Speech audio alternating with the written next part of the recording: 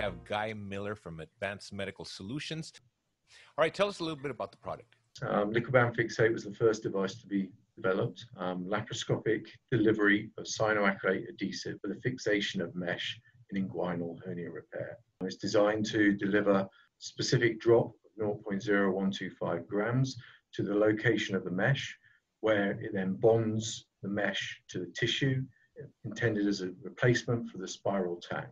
Polymerization occurs by coming into contact with moisture in the tissue. The adhesive turns from the liquid into a solid and bonds the mesh to the tissue. As mentioned, the cannula length is 355 millimeters. The tip is specifically designed to not bond to mesh or to tissue and to allow the management of any polymerized material at the end. Adhesive is held in a glass ampule in the blue lever.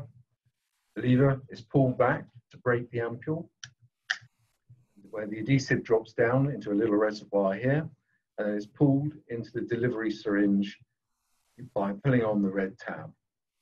This pulls the adhesive through a filter, which filters out any glass material from the ampule, and then you close the blue cover to make it in line with the steel cannula.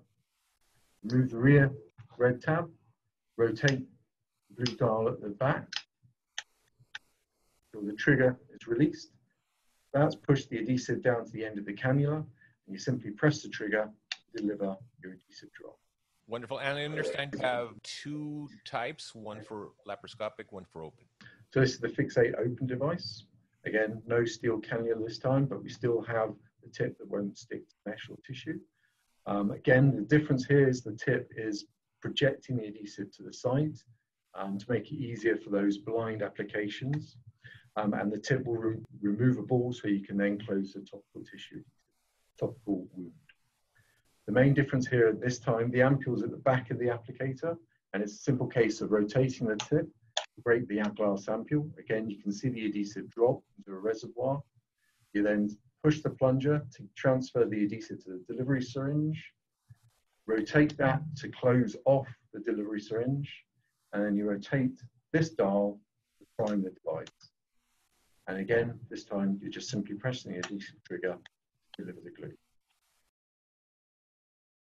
To find more information about your product and your distributors, where can our viewers go to?